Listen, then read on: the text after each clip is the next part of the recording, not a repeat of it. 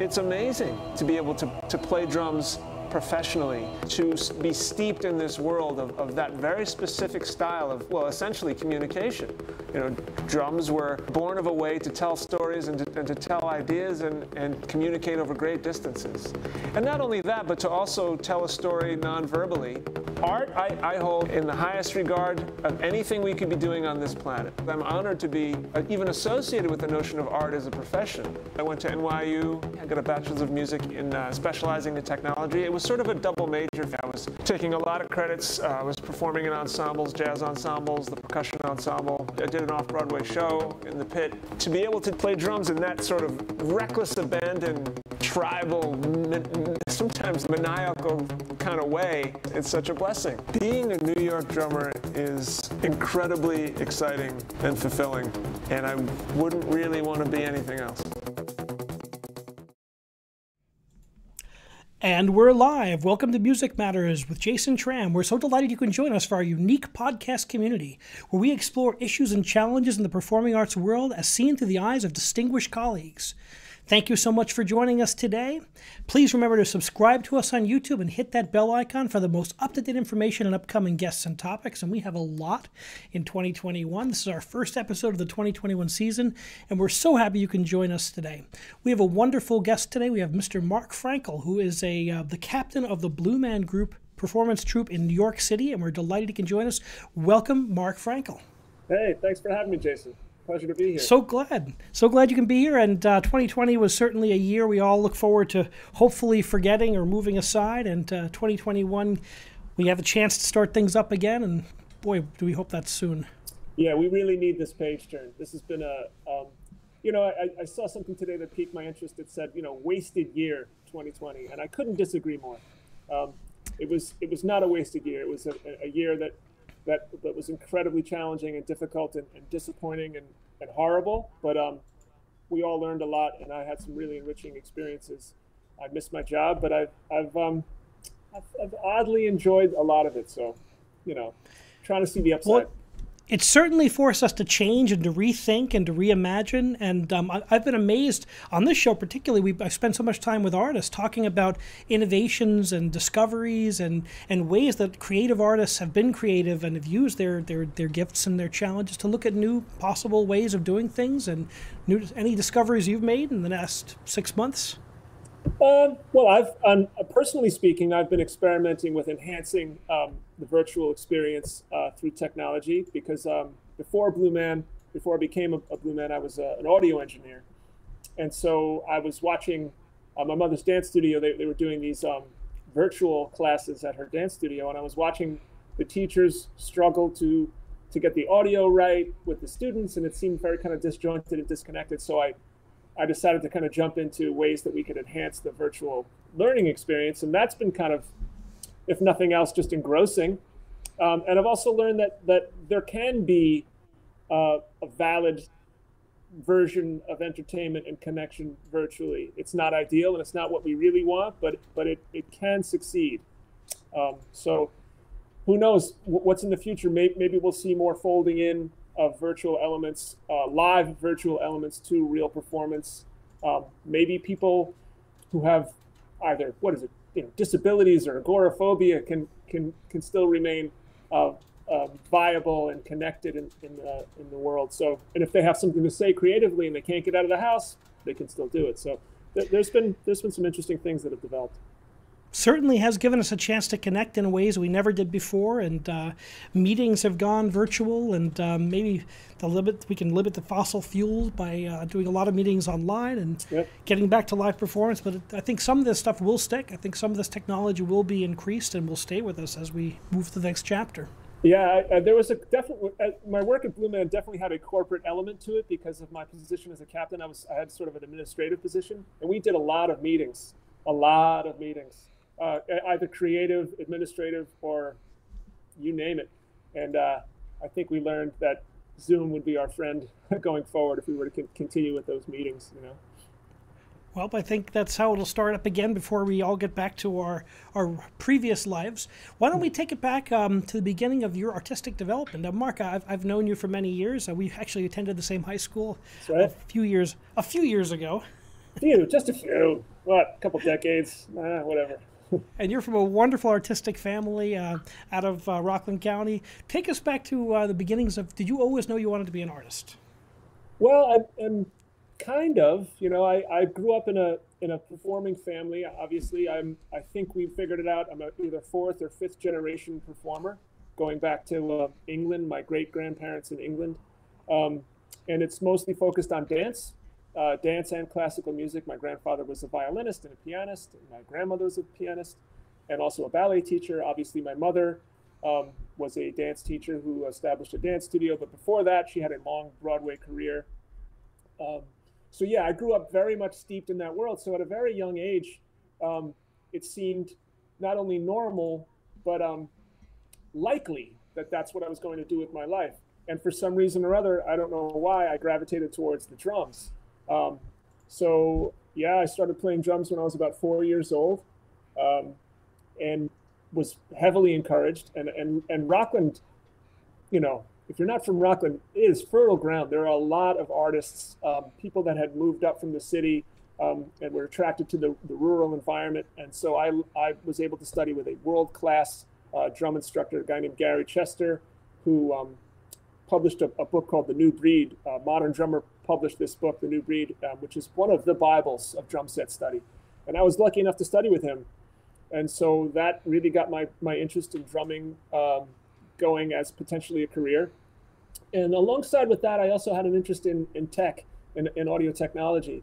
So I sort of mushed them together, went to NYU for music technology, and found my love of audio engineering. Side note, though, growing up, I also took some acting classes at the dance studio. My mother's dance studio. It was there, it was like free. My mother's like, take anything you want, take dance, and I did not gravitate toward dance. It was not my thing, but I could boogie, don't get me wrong, but but I did like the acting classes. So I had that in my back pocket as something that was mildly interesting as another career potentially. And then I got this degree in music technology. I went full tilt into audio engineering. I ended up teaching at NYU. I taught the advanced audio recording, a two-semester, two-track class. Taught there for years. And then funnily enough, I was working as an engineer. I was drumming professionally. I was playing a lot of cabaret and some sessions. And funnily enough, I got this random sort of set of circumstances that led me to the Blue Man audition while I was teaching at NYU. And so I had to sort of surreptitiously be sort of in training to be a Blue Man while I was teaching my classes. And I didn't want to tell my students because I didn't want to generate some kind of negative attention or, what on earth are you talking? You're an audio engineer. Why are you going to be a Blue Man? And so I just kind of kept it under wraps. There's a long story there, but it was kind of an interesting thing. So that's amazing how the life works out and careers work out. What year did you do the Blue Man audition? So that would have been fall of 2004. I was, like I said, I was working as an audio engineer and a drummer, and I was happy, but those two careers are not necessarily gonna pay the bills. It's a struggle. Both of them are difficult careers to make a living in. Not to say I wasn't going to do it or I didn't have the dream to do it, but I was struggling for sure. And so I was a member of the Grammy committee. It's called NARAS, the National Academy of Recording Arts and Sciences. And they invite people to all these parties. So through NARAS, through the Grammy committee, I got invited to a party at Blue Man Group's, one of their creative spaces in the East Village. So this would have been in September of 2004. And so why not? I'll just go there and sort of schmooze and hobnob. And I'd known some people that were involved in Blue Man. I'd actually been to that creative space earlier as an audio engineer. So I thought it'd be a good way to network. And so I was going there with the mindset I was going to network as a recording engineer. Maybe end up, because they had a recording studio in this space. So I thought maybe I'll end up getting some work as an engineer. And walking around, and they have all of their instruments out, the tubes and things on pulleys and drums, and they're very open, very, very willing to let you kind of try everything and touch everything. And that part of it was very kind of like, wow, this is like a playground. This isn't what I expected. I expected to be kind of stuffy. I didn't know much about the show, but I knew it was very professional and very established. And so I thought there would be have some ownership over this stuff. But no, they were just like, here, come on in and drink and eat and play. And I was like, oh, I like this environment. That must be amazing for a percussionist to have that type of playground and fun. Because, I mean, drums are one thing, bang, boom, whap, that's fun. But when you hear tubes that when you move them, the pitch changes, and there's these odd, ethereal sounding instruments, or aboriginal sounding instruments. And I was frankly drawn in just in that moment. And so anyway, I'm walking around and I overhear this fella say, oh yeah, we're always looking for new blue men. And that sort of, piqued my interest.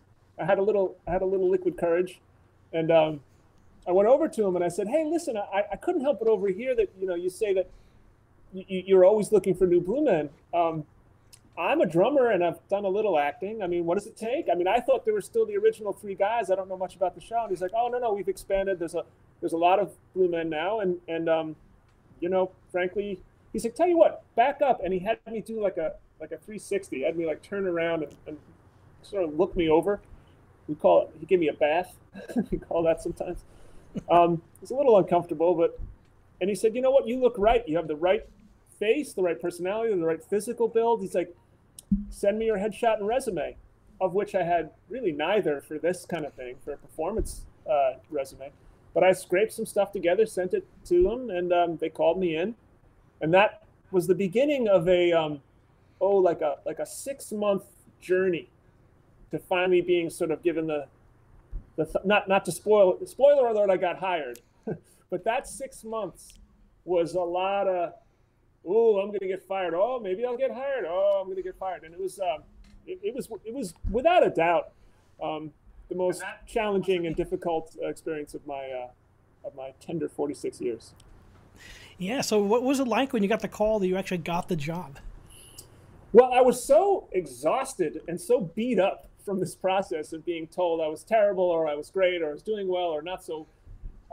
There was a sense of relief and at least it's over. And then maybe in the coming months, it started to sort of dawn on me that I was embarking on this sort of rare thing, this thing that only few people are going to get to do, and what a gift it was. And so that sort of excitement built over time. I mean, the first time I was on stage, when I was, in the audition process, essentially you get kind of tossed up on stage, 2 months in, sort of for test performances.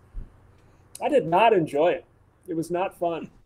I was miserable, actually, because I wasn't really a working actor. I was, I was a drummer. I felt like I'd sort of cheated my way, kind of gamed the system and cheated my way to the stage. I didn't have a lot of self-confidence for this. I had self-confidence as a drummer and in other aspects of my life, but not as a drumming clown. I mean, I felt like an utter fraud up there. And, you're wearing all this stuff, and you got a bald cap and grease paint. You can't open your mouth. You can't speak. You can't, open your mouth to breathe. And I felt utterly trapped and squeezed, and almost as if I had Rip Van Winkle. Someone had knocked me out, and I woke up, and here I am on stage, whacking on pipes, audience looking at me thinking, how did I get here? And it was not a comfortable feeling, to be honest. What percentage of the performance on the Blue is your percussion training, and what percentage is the acting that you had to learn? Well, that's the thing. I am part of a very small minority of blue men who have basically no acting experience and all drumming experience. Most blue men are actors with some or no drumming experience. Oh, wow. Because the acting and the portrayal of the blue man character is the majority of the show. It is, I mean, if you want to talk about a ratio, I would say it's something like 90% blue man and 10% drumming. There's music throughout, but the reason why the ratio is so high to acting is because even when you're drumming, the overarching thing is the storytelling. So, you could be executing the most difficult pattern, but if you have your head down and you're drawn into your instrument, you're not doing it right. You got to be up and out and telling the story. And, that all helps to underscore that this music thing is a language for the blue man. It's not ego based. It's not something he's showing off. It's not this technical wizardry. It's this other version of expression, just as simple as talking or walking. And so to strike it's that such balance amazing is difficult. performance art. It's such amazing performance art. And all my kids saw it on the class trips, and one of them actually met you backstage. And I reached out to you on Facebook. It was like two worlds colliding. It was pretty cool. Yeah, that does happen. I mean, performance art. I mean, I don't know what it is. It's something that's very difficult to describe. But it's the real thing is just this notion of connecting. And I feel like it carries through to something like this, like that we're doing right now. To me, this is very similar to the Blue Man performance. I'm trying to be be present. I'm trying to not think about how I look or how I sound. I'm just trying to connect and have my ego as little a part of this as possible, you know. And that's really what I think the show was about. It was like almost akin to seeing a dog. You know, the way a dog would interact with the world. You know, curious, no real sense of history or self-consciousness. You know, dogs are just present here now. Whatever happened yesterday, that's yesterday. You know, we're here. You know. We have our first question from the audience. This is Stephanie from Yonkers, New York, and she asks, "How do you get in that paint, and how long does it take to get in and out?" So the makeup process takes about 30 minutes. Roughly speaking. When I first started, it took a lot longer, but the majority of that time is getting the bald cap on. So I am not. A lot of people ask if I have to shave my head. I've had longer hair than this and been a performing Blue Man. So the bald cap, you have to put glue on this part of. Oh, I have to put on my contact lenses first. I don't have to wear those right now. That's been a treat. So you put glue on this part of your face. Oh, and I shaved too. And then all around your neck. And then this bald cap gets adhered to your head, and then that has to be done with a makeup and wardrobe person. It's very precise. They want it to be nice and clean, get a nice seamless edge. It has to be trimmed just right, and that is time consuming. Once that's down, the makeup goes on in all of a few minutes. I mean, now that I'm experienced with it, I can, you know, when you're new at it. Getting up to your eyelids is a little delicate, but I just would go like rub it right in and boom, boom, boom. So I could get the blue on in about 2 minutes. Up my nose, you know, in my mouth. You really don't want to have any flesh exposed at all. And then to get it off, 10 minutes. You know, rip the cap off. We use a lot of this specific type of oil, a very heavy oil that, oddly enough, because it's grease paint, it's a very greasy substance. But oil is the thing that will remove it. And I get it off in about 10 minutes, take a shower, and you'd never know. I'd walk out the theater. So if there were 2 shows in a row, I'd walk out between shows, and I'm just another guy. Like Superman. Yeah, well, sort of. Not as, I can't fly. I can't change in a phone booth. Maybe I could. Well, what you do in that show is Superman. It's really quite amazing. Yeah. And watching the videos and all the instruments and the characterizations, it's amazing what they've done. So you got into the production that people may not realize. You didn't go right onto the New York cast. Didn't you travel around quite a bit before you came to the New York? Yeah, so the New York production is, for some, and for quite a few Blue Men in the company, is a coveted position because you can do so much other creative work when you're performing. Because the Blue Man schedule is demanding, but there is free time. So you can go off and do other things. And in New York, obviously, you could pick your destiny. There's so much other work to do as a creative performer.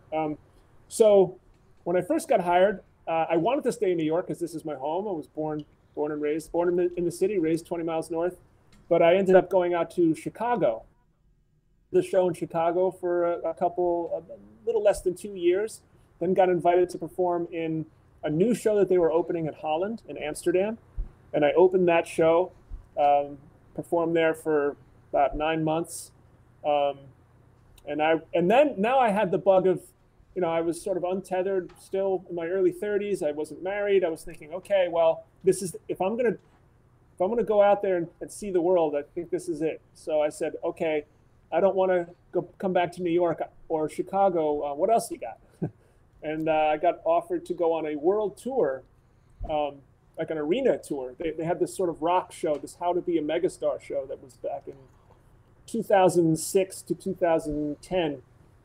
And they said, how would you like to perform on that? And I had always wanted to be on a what they call a bus and truck arena tour with sleeper buses, sleeping on the bus, the backstage pass in the arenas, and I got my dream. And I went out on that tour. I did all of North America, some of South America, Asia, Europe, and it was for the better part of 2 to 4 years. It's a little foggy because I did a few other tours and stuff, but yeah, it was the absolute time of my life. And then when that all kind of wrapped up around 2010, 11, I came back to New York and started there, and I've been in the Astor Place show since from 2011 to 20. Now, was Astor Place, that was where the show first, the first permanent helm of the show? Yep, Astor Place Theater was where they first did it in November of 1991. It was a repertory theater before that, and then it's been Blue Man's home ever since. The original 3 Blue Men, or 2 of the original 3, ended up buying the entire building, which is a landmark building. It's one of Jacob Astor's buildings, one of his homes. And then it grew from there. Within a few years, it opened in Boston at the Charles Street Playhouse, and then it opened in Chicago, and then in Las Vegas, and then in Orlando. Berlin was in there somewhere. It really expanded, really blew up in the sort of late 90s, early aughts is when it really exploded. Sure, and it's been a staple of the off-Broadway repertoire, and has been so much in pop culture. And I've seen it on TV, I've seen it in magazines, and it's such a cool expression. And boy, what are some of the most memorable performances you've done, or some of the people you've performed for as a Blue Man? Well, I mean, at Astor, one of the kicks of performing at Astor is there's quite a few celebrities that come through. They have their entourage and their people that call ahead and make sure that everything is just the way they want it, whether they want to meet the people in the show, whether they want to meet them or not, whether they want to go backstage or just get hustled right out. So we always know, by and large, when someone's going to be in the audience. So I perform for, honestly, I can't remember them all. Some things that one that jumps out was Heidi Klum came to see the show, and she wanted to meet us, but she wanted she really wanted to have a special meet and greet, and she wanted to be painted up in blue makeup and take pictures with us. And, we sort of put the kibosh on her getting into the blue makeup, but he said, okay, sure, we can have this private meet and greet with us. Of course, you're Heidi Klum. And as soon as we saw her, we all meet up. And we're sort of still kind of in character because there are some people around, but we're about to drop character and to start chatting with her. She looks at us and she says, oh, but I wanted to be blue too. She was still kind of hung up on this thing. And so I took my hand, and the grease paint is always wet. It stays wet the whole time. So I took a big wipe from the back of my head, and I just went to her face, and I dragged my face down from her forehead down to her chin and just smeared her face with blue. And there are these pictures floating around that you can find her on the internet of 3 Blue Men with Heidi Klum, and her face is, that's my handprint dragging on her face. So, there was stuff like that. I got to perform for some of my heroes, people from music that I really admired. I performed at Nassau Coliseum, which was where I saw all my favorite bands as a kid, Billy Joel, Kiss, Rush, I saw all those bands there. And then I had that moment of standing on that stage and looking out and having that perspective that my heroes had. And those were one of those moments where I really sort of wanted to say, remember this, like, this isn't just another gig. This is Nassau Coliseum, so that was memorable. I got to perform at the Hollywood Bowl. That was wild. Wow. Yeah. I don't know. Clearly I could go on. There's been a lot of really fun and bizarre and unforgettable experiences. So many mountaintop experiences, and such an exciting line of work. And how do you maintain your focus and energy on a show like a Broadway show, which is like 8 shows a week? How do you maintain your every show, keeping your energy level up and continuing your excellence? Well, without a doubt, that is the most challenging aspect of the work, is to approach the show that I have done, without exaggerating, 3,000 to 4,000 times, and to approach it in the way that the audience wants it. People have, there's every night there's people in that theater, that 300-seat theater, that have been thinking about going to see Blue Men for 10 years, 15, 20 years, and said, okay, I'm finally going to go. And they buy their ticket. Who knows? Maybe they buy it for their whole family. It's a big cash outlay, months in advance. They get everyone in the car. They come to see the show. Now, right there, if you think about them, you have to honor that. You have to honor that they deserve the best that you can do. Now, me personally, I might have had a fight with my partner. I might be tired. I might be sick. I might be just utterly not into performing that night. But I don't have a choice. So obviously that's the big challenge of the work. And so what really helps, one thing that helps muscle memory, I can do the show for all intents and purposes. I could do the show in my sleep. My body, almost in a way that can be bizarre, walks through the show without me thinking about it. Musically, I can just play the stuff without any real thought. It is very much akin, the analogy I would make is to walking or eating or breathing, or it's very much autonomic like that. So with that in mind, I don't have to put a lot of effort into the basics of the show. And so really, you're not asking for a lot from me to say, okay, let's give that extra 20% of energy to do this like you've never done it before. And that's something that takes a lot of focus and a lot of energy, and it's definitely the most challenging aspect of the work. Certainly, as a conductor, I may do an opera, I may do 5 or 6 or 8 shows at a time, but then the repertoire changes, and it's so different when all my colleagues on Broadway, how there's so many performances to do, and to maintain the focus through those. That's a real, I'm always curious about artists like yourself who do such high level work for long periods of time. Really quite amazing. I mean, we would talk about it. There are times where I said to myself, I don't know how much longer I can do this. I said that at 5 years. I said that at 10 years. I was saying that at 15 years. The analogy we made was the golden cage, which gets into the dicey area of starting to not appreciate it for what it is, or to even sound like I was complaining. I don't mean to put that out there at all. It's just that it's a wonderful, amazing dream job, but anything that you do for money repetitively will wear on you. And so, that's life. That's true. You got to take the good with the bad. Yep, and so. What do you do when you're not blue manning? Now you're a creative artist. You do audio engineering. Do you still do a lot of performing on the drums? Do you still do a lot of audio engineering? What do you do when you're not being a blue man?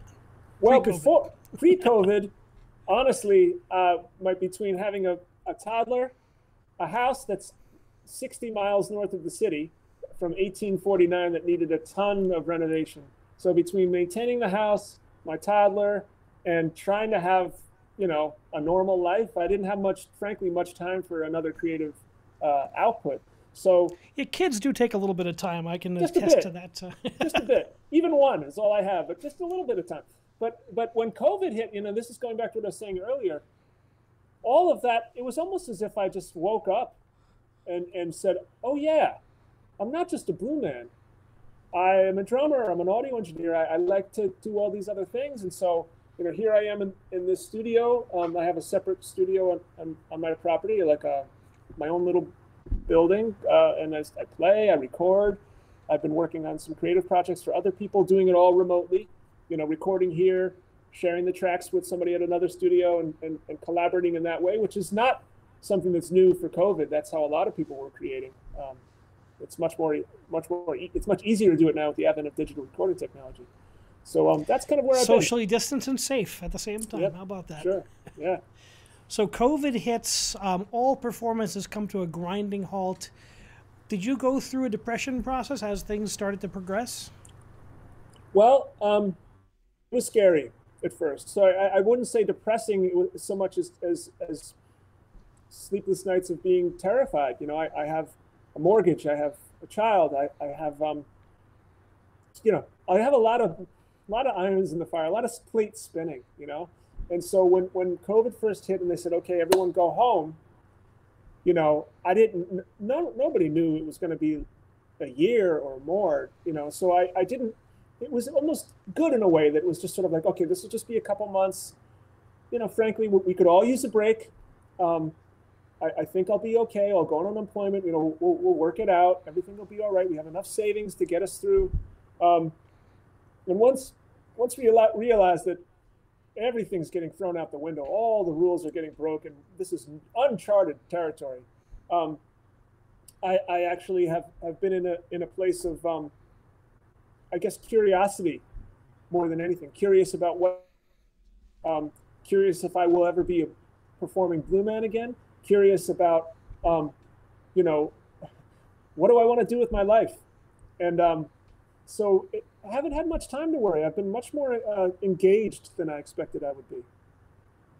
Yeah. It's interesting how we've all become philosophers. I think to an extent we have to reimagine our art form every day. I mean, for me as a college professor teaching orchestra and chorus and a traveling conductor, and I've had to rethink what am I doing? What's my role in society, and how am I going to keep my students learning? How am I going to keep my communities together? It's really changed a lot of the landscape, and I think it will for. I mean, this is a once in a lifetime, truly once in a lifetime. I don't think Broadway's ever closed for more than a couple of days. Maybe a snowstorm might have canceled a few days, right? No, this is utterly unprecedented. Yeah, this has never happened before. No way. And I think we had obviously the plague back in the earlier part of the 20th century, but Broadway wasn't like it was now. Yeah, this is nobody knows what to do. I mean, the Spanish flu didn't cancel a single performance at the Metropolitan Opera. I did the research, and I'm like, how is that possible? That we had that much disease, and we still didn't. And there were a lot of football games that still happened. I mean, this is truly once in a lifetime, and I think it's going to change so much as we come out of this. What changes do you see that might happen out of COVID? Well, obviously there will be some. I mean, I think everyone's talking about, oh my God, there's going to be this explosion of attendance at live events. I'm a little bit more cautious to say that. I think it obviously will happen at some point, but I think in the earlier part of say 21 into 22, I think we're going to see a slow re-entry into that. Obviously, if we're going to talk about it on the Broadway and other sort of large-scale, high-budget productions, I think it's going to get a little safe. I think they're going to sure bet a lot of things. There's going to be the Disney reboots, the legacy productions are going to be what, frankly, the only thing people will be willing to risk mounting, because who knows how it's going to go. And then with that in mind, I did kind of have this idea, this sort of like blue sky idea that fringe theater, small fringe theater, experimental theater, new works will have a renaissance and explosion like we've never seen in smaller venues, 100-seat venues, even smaller than that. Street performing, things where the stakes are kind of low. The overhead is super low. But no doubt about it, there are people scribbling all over the planet right now. I imagine people are being just filled with, oh, I can't wait to put this on. I can't wait to pitch this idea. But they're not going to be able to. They're not going to have the same ears, I think, that were around last year and the years prior immediately. So they're just going to have to put it on themselves. So I think we're going to see this sort of like new, young, fringe theater thing happen. I don't know, maybe. That's I hope. That makes sense. I mean, large, huge, stuffing people into a small space. I think that's going to, people aren't going to, I think too that people are going to be a little hesitant to get back in big groups quickly. Oh, yeah. And even with the vaccine, people are going to be hesitant. And I think it makes sense that fringe theater and small elements. I think the same in music. We're going to see a lot of contemporary, small chamber music, that type of reboot as well. Yeah. As someone who made their career doing a lot of big oratorios and large orchestra things, I think that's going to be the last to come back is these big, huge events.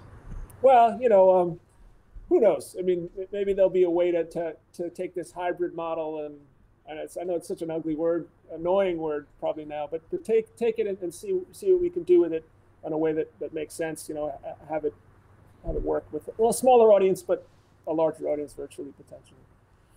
We got another question. This is from Charisse from Toronto, and she, our first guest from Toronto, and she asks, what does the captain mean when it says Blue Man Captain?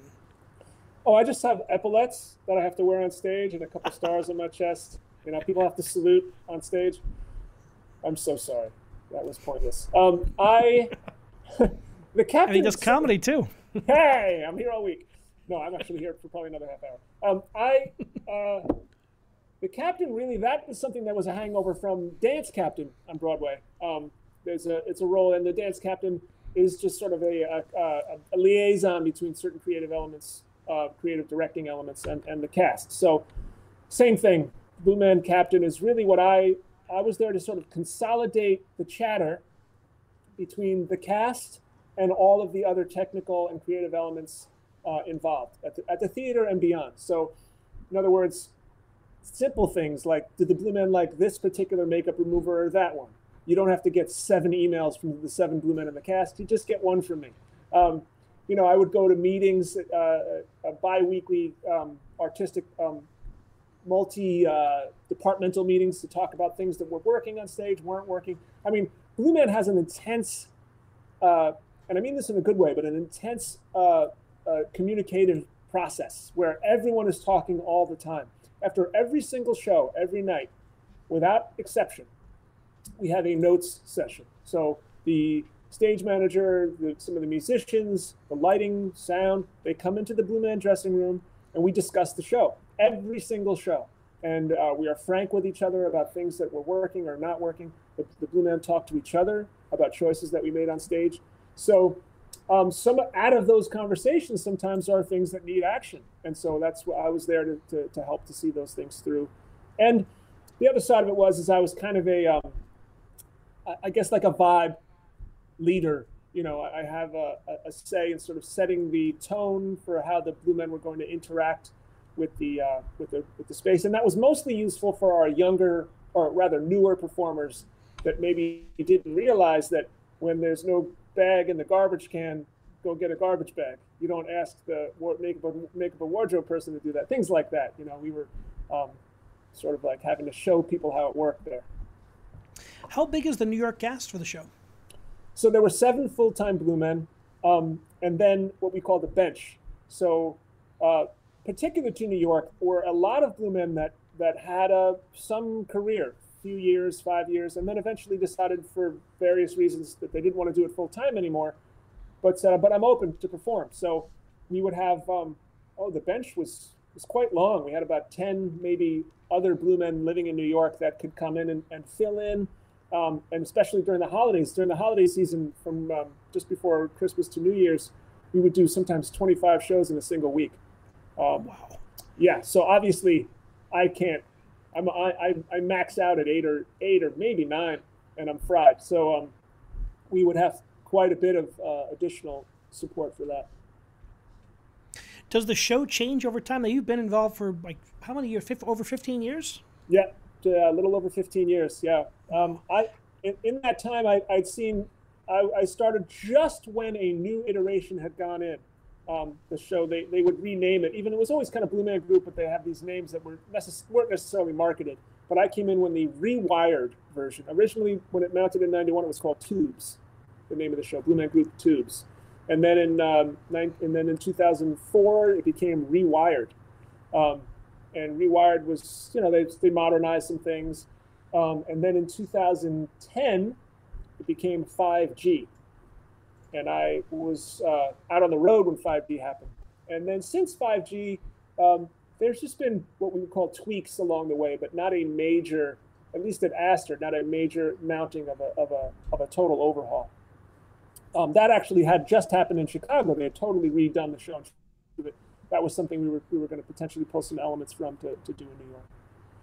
And how do they add segments to such a long running show? How do they find new chapters that work? Well, that is, you know, of the two big challenges, you know, doing the show night after night with a degree of authenticity, and finding new ways for the Blue Man to express himself. Those are probably the two biggest challenges that we faced, because, you know, he's a silent character that expresses himself in a very specific way, but it can be, if you look at it through a certain lens, it can be quite limited. It's not, but through that lens, some people would say, well, he can only do this, this, and this. So we had a lot of people that would write for us. I'd do some writing.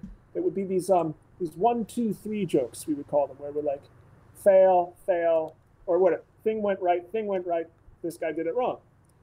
That joke works. It kind of always works, but we were pushing ourselves to not rely so much on this sort of staid, existing platforms of humor and expression, and we were getting more into maybe let's just do weird stuff. Let's just make him weird. Let's darken the character. He has clearly a dark side.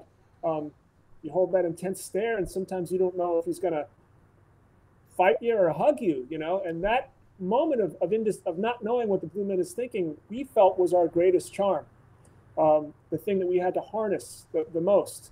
So how do you exploit that? It was difficult because we also were skewing younger. We were having a lot more families and children coming to the show, so we don't want to frighten them. So that was quite a difficult challenge to find moments where we felt like the Blue Man was gaining gravity, was more grounded on that stage, but wasn't, you know, terrifying, frankly, because that starkness of the character, the blue eye, the big blue eyes, the silent, the intensity, you know, you don't want to furrow your brow, but it was sort of like something like this. I've gone up to 10-year-old kids and they fold. I've seen adults kind of. So I've made kids cry left and right, and I'll tell you, at a certain age, I'm like, yeah, I felt good. I felt like I was sufficiently intense. But yeah, it was always a challenge. It was a challenge, and also there was a notion of how much do we want to comment on current events. And it's always dicey because, you know, once you put an iPhone in the show, which we did, we had iPhones that would come down from the ceiling. We had the iPhone 4, the framework, the design of what was the iPhone 4. Well, now we're on the iPhone Infinity, and it doesn't look 12. anything like, I know, it doesn't look like that anymore. So that was a danger too, where you're going to look dated if you make it too current. It's interesting how you have to adapt to the times and keep changing a formula that works and keep that brand as, you know, that high level. And what are some things you've written for the project? Mostly not. I don't know if anything actually made it into the sort of running the long running show. That is such a glacial process that it's very difficult. We barely had any new material to that extent come in, but I did write some stuff for things that were filmed. In fact, one of my things I'm proudest of outside of actually performing as a Blue Man was I directed a piece that was a 25 New York in 25, which was something that when people got off the plane at JFK or LaGuardia, in the back of the cab, that little TV screen, there would be Blue Men would do what they love about New York. What the Blue Man loves about New York. And there was a whole series of celebrities that were doing this. And they would sit and say, oh, I love to go to Joe's Pizza, and I love to get this, and I love to do that. But obviously, a Blue Man can't walk in and say, you know what my favorite thing to do is? When you get the BLT, you know, you can't do any of that, you know? So we had to find a way to express it through sort of notions, like ideas about things that are great about New York that anybody would love. It was a difficult challenge, but we did it. And we did it through visual representations, like bike delivery of food and you know, hot coffee anytime. And it was a very big success in the ad campaign. And they ended up running it in Bryant Park. They have a film series, and they would run the one I directed before the films. And that was, and I sort of wrote the treatment for it, and that was something I was very proud of. Have your eyes on more directing coming up in the future? Well, I honestly, my biggest route to that would be if Blue Man were to start up again, and who knows what how my job would exist. I don't know how I would be rehired. I don't know if I would be captain or anything like that. So yeah, if that were to come around, I would think that would be my likeliest outlet for directing. But who knows? Maybe there's something creatively outside of Blue Man as a director. You know, it's funny you should ask because I've never thought of that. Hey, if I get a gig, I'll give you 10%. I'll pitch it to some people I know. Yeah, all right. That's the Hollywood way, right? Yeah. So, what are some other things you've got your eyes on now? Now that you've had some time away from the steady job, what are some things that you what are some goals you may have, and what are something you may have learned during this period? Well, goals are my identity was so tied to being a Blue Man. It was inevitable that would happen. It wasn't that I had this fragile eggshell ego otherwise. It was just that, you know, you can't, when you go to a party, I had this little pearl, this little beautiful little gem I would hold in my lapel, in my breast pocket. And if I wanted to bring it out, I could. But if I didn't want to discuss it, I didn't have to do that either. And so to have that there was always such a kick, you know? And I've had to some extent, let that go. And that's been a unique and frightening, a little bit frightening experience to say, okay, I'm not a blue man anymore. I can't say that. I was a blue man. And so that's something I've had to kind of get good with. And with that is the next question. Well, what are you, you know?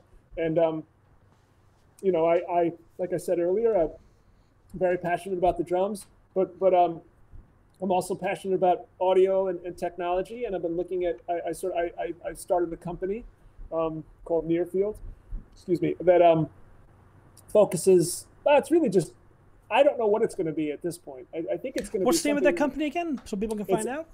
It's Nearfield, and it's one word, Nearfield, Nearfield.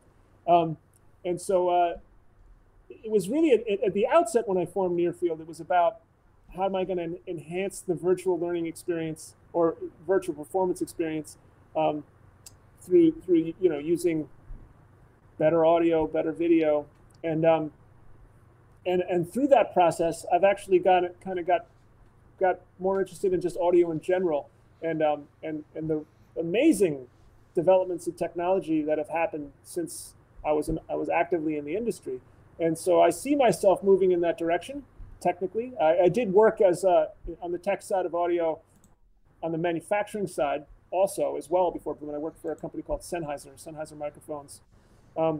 So maybe there's that, but yeah, I don't know. I just, I'm open, I'm staying open, and who knows, I do expect, you know, I'm touching wood, I don't know, but I do expect that I'll wear the makeup again in some form. I know that, because when I talk to people, so when I'm in situations like this and I talk about the show, I realize that, oh yeah, there's still a lot of interest. There's still a lot of people that see this. No, this thing isn't going away. This is part of the world. You know, how could you expect it would go away? So maybe I'll, you know, be a blue man and other things. Maybe I'll have more of a patchwork kind of thing, you know? Yeah, I think that people are going to want that. You know, as theater starts to open up again, people are going to want that brand. They're going to want that exciting performance experience, and you'll be back on the stage, putting the makeup back on, and but with other skills as well. Yeah, you know, I had this sort of idea before COVID was, you know, on the radar. Here I am. I'm in my mid-40s, and I'm 50s on the horizon. I thought 50. I'm going to do it till I'm 50, and I'll probably be pretty close to 50 when I'm just getting going again. So I don't know. I just imagine, you know, what does anybody, you know, what do you know what's around the corner? I'm just staying open and yeah, I'll probably be back. I think it's taught us, one of the things that this whole period is teaching all of us in the arts is that whatever we thought was going to be is going to be something totally different. To be in the moment, to take what we have and to take stock in that, our families and all the good things, and be flexible. Yeah, and then do stuff like this. You know, have a chance to kind of connect in a different way. There didn't seem to be as much opportunity or interest for this sort of thing before, but now through these, you know, moments of connection, talking, you know, about what I did and about the industry has allowed me to sort of restack it in my brain and kind of prioritize the things that were really important to me, and that's been a very interesting experience. It's essentially like a version of therapy. It's been very cathartic for all of us. Yeah, that's why I started this. I was supposed to be conducting in Europe quite a bit this summer, and I said, well, now that everything's grounded, what am I going to do with myself? Yeah. So I said, why don't I start talking to colleagues? I miss everybody. You know, great idea. This has been my therapy, I guess. I should have done it. You stole my idea. You stole my idea that I didn't have. So, Mark, what do you have to say to young people coming up in the business right now? Okay, so this is important. Listen up. No, honestly, if you have the slightest interest or inkling in performing, in whatever aspect of performing, go, do it. We need you. You know, I think there's a bit of a shaky feeling on the ground for a lot of people, and a reaction to that could be to jump to things that seem more stable. there'll always be those things. If you have an inkling towards the arts, run towards them. I think what's going to happen is unfortunately, there will be a bit of a void forming. A lot of people that I work with, blue men that I work with, have moved on already.